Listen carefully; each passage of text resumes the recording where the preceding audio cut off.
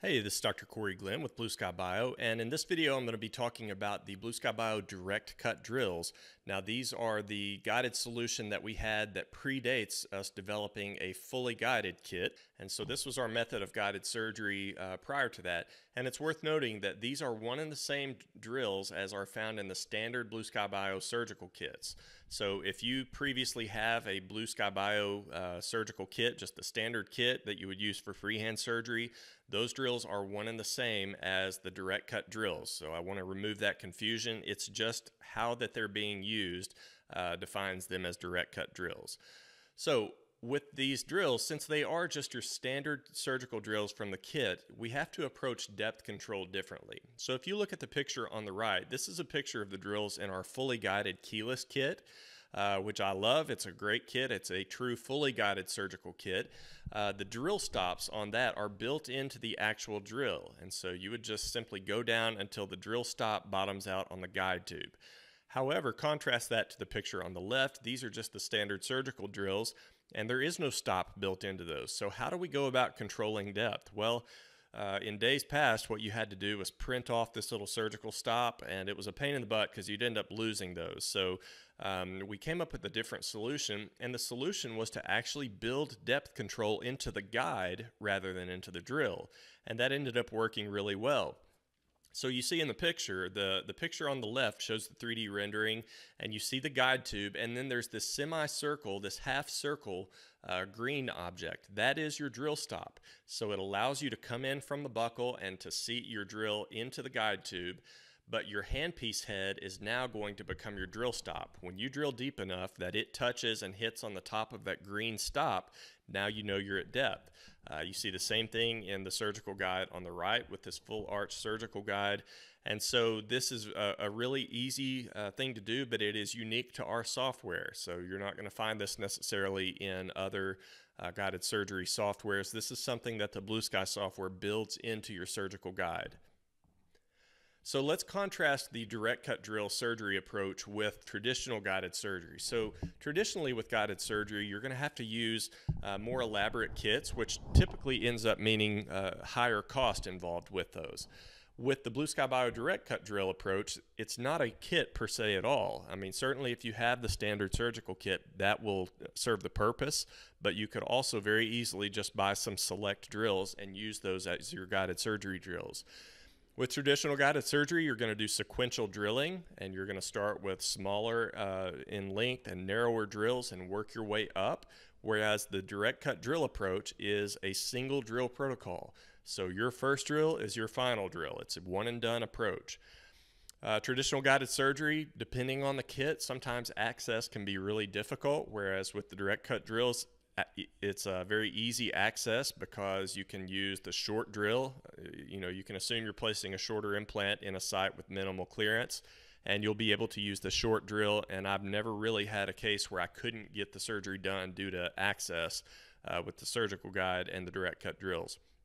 Cost, again, is going to be significantly lower for the direct cut drills because, again, you don't necessarily have to buy a full guided kit. You could just buy, if you wanted to do just pilot hole guides, you could literally buy two drills, maybe a narrow diameter drill and a short and a long, and plan all your surgeries for that. And then finally, it's adaptable to any implant line. So you might say, Corey, listen, I want to use a really high-priced implant. I don't like, using an affordable American-made implant like Blue Sky Bio. Well, good news for you, because this is adaptable for any implant line. The body does not know whose drill made the hole, and it doesn't know whose titanium you're sticking into that hole. So if you want to use a different system, by all means, go right ahead. It will absolutely work for that. Now, I should mention there's a couple of cons with the direct cut approach. There's no one-size-fits-all solution for any system out there. And with the direct cut drills, I feel like its biggest shortcoming is that it's guided surgery, but it's not guided implant placement. So with this, you get a guided osteotomy, but then you remove your guide and you place your implant freehand. Now, generally, that's not a big deal. If you've got an ideally located osteotomy, most times that's not a problem, but there are times when you exactly need to replicate your surgical plan. The one that comes to mind would be immediate load, where you've made a restoration ahead of time. You've got to control exact depth, timing, every single thing about that implant. And when you place it freehand, there's a little bit of an opportunity to get off with that. You can, with the direct cut approach, make a depth control guide so that when you're placing the implant, you place it through a separate guide and it forces you to bottom out your placement at the right position, but it does not control trajectory. So that's one downside. We mentioned that one advantage is that it's a single drill approach, but one disadvantage is that it is a single drill approach. So one downside to that is that when you only have a single drill, you've got less opportunity to undersize. It's a one-shot thing, so unless you make multiple guides, whatever you're guiding is your final drill, and that's it. And so you've got less opportunity to undersize. That means if you get in a surgery and you find that the bone is much softer than anticipated, you might end up with less than ideal primary stability.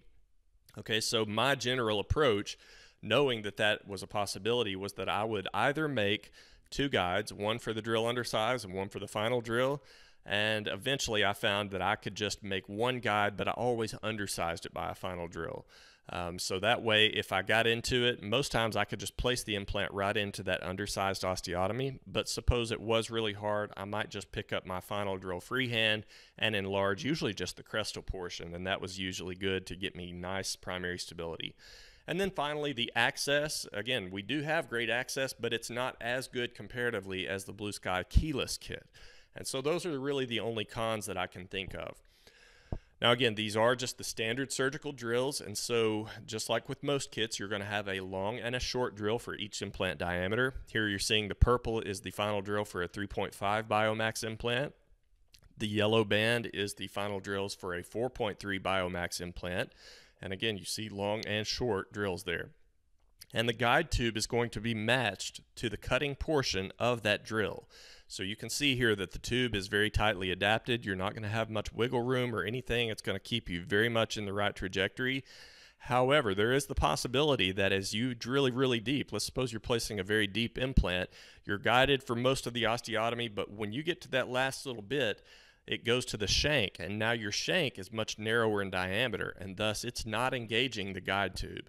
So you have the potential there to be not guided throughout part of your surgery. So we came up with a solution to that, and they're called cut shank sleeves. So the addition of this cut shank sleeve in between the cutting flutes and the handpiece head now makes the remainder of that drill shank be the same diameter as the cutting portion. So you never encounter a portion of the surgery where you're not being guided during your osteotomy. So that was a nice solution for that. And here you see again just the model of the surgery being done. And so with this, the drill stop has been figured into the guide, and we know that that's going to force us to bottom out at the appropriate position. It's a one drill protocol, so this was a 3-5 drill. The cut shank sleeve is in place, so we would simply go up and down with that.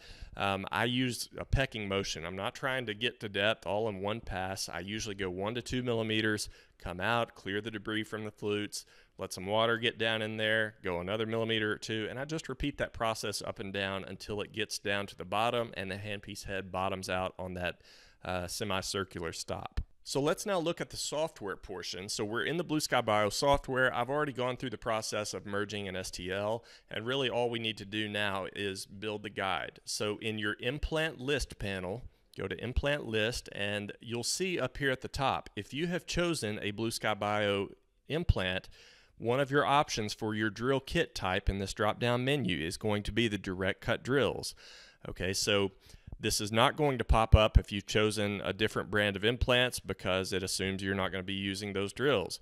If you are planning on using our drills and putting in someone else's implant, just choose the closest in size implant that Blue Sky Bio offers and tell the software that that's what you're using. Same length, same general diameter, and you can proceed through this process. So we're going to tell it direct cut drills. I'm going to turn the surgical guide tube on, and you'll see once I do that, that now the surgical software has built in this green object, which is the drill stop, and that is where your handpiece head needs to bottom out on to create the proper depth with this osteotomy. You do have the freedom to move your offset around in this. So I'm looking here, and there's a tiny bit of impingement. This actually would not be a problem, but let's just assume that it was. In general, if you've chosen a 10 millimeter or shorter implant, it's going to default to the short drill, which is great because typically we want to go as short as possible. However, let's suppose that that wasn't going to work. Deep tissue, whatever the case may be, I can come down here to the offset and I can increase that. So let's go up by 1 millimeter. You're going to get a warning from the software, and now you see that that stop jumps up. Now, why did that happen? Because now the software knows that with the position that you're putting the guide tube, that short drill is no longer long enough to get down and create an osteotomy down to the apex of where you're wanting, and thus it kicked you up to the long drill. So you've got the freedom to move your offset around here wherever you want. If I go another millimeter, I can move that up, but the drill stop stays the same because, again, we've only got two options to work with, the short or the long drill. So I'm going to change this back to 8 millimeters. And now that's back to the default. This is what I would go with. And let's now lock that implant and go to the guide panel and make the surgical guide. So we're building it on the blue model, normal. It's on the mandible. I've already drawn the curve previously. So if I pull that back up, and now we could create the surgical guide. When you do that, a unique window is going to pop up that typically does not come up. And this is where you have to tell the software what handpiece you're using. Now, why is this important? Because various handpieces will swallow up different amounts of the drill shank. Some handpieces have a large head and they swallow up a lot of that drill shank, where some handpieces have a very small head. And that changes the length of available drill, and that would change the position of that drill stop. So you've got numerous options inside of this. You could choose from any of these handpieces that are listed, or you could simply choose custom. So suppose you have an implant handpiece that is not listed there. The software gives you some indications here of what you need to be measuring. You need to measure this distance from here to here. If you look at this picture, this is an off-brand handpiece that I'm now measuring the depth of that drill. And so I would write this number down and I would input this into the software. So if I wanted to change that, I would go to Set Custom Sizes, and this will give me the ability to now put in that number for the short and long drill that I actually measure. So with my actual handpiece, how much of the drill is sticking out and available for cutting. And once you do that, you would simply go to Save, and it would make the surgical guide. So you can now see the completed surgical guide, and you see also that the drill stop is incorporated into the surgical guide. That is this half circle object right here. This all represents the plastic which will get printed, and you're actually going to need to put a metal guide sleeve into this that has been appropriately positioned and sized by the software. You didn't have to do that. So the question now is, which drills do I use? Which parts do I need to purchase? And that's very easy to find. You need to go to your panels, and there's a panel called the parts panel. Go to that, and it's going to tell you that you're using this implant, in this case a Biomax 5x10. You're going to use this metal cylinder. You're going to be using the drill 50S. That's a final drill for a 5 millimeter implant in the short length. And then the drill shaft. This is, it's referred to on the website, you'll see as the Shank sleeve. And if you wanted, you could just simply add these parts to your cart. It will take you right to the website, and you can check out with those parts now.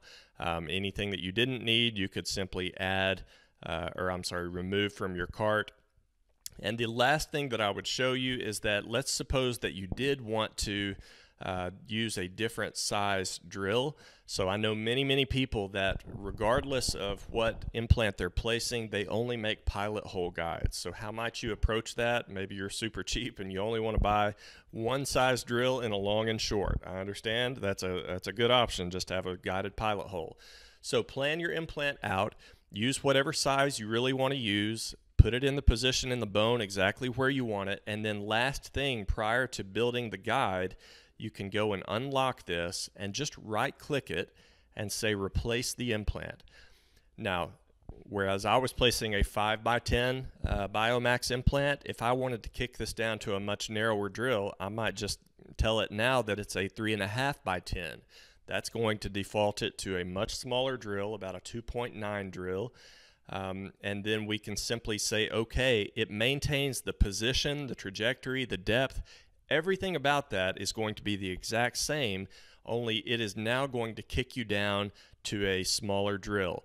And so that needs to be done prior to making the surgical guide. If I've already made the guide and now I apply that change, nothing is going to change. My guide is not going to reflect that because the guide has already been made. So do this prior to making your surgical guide.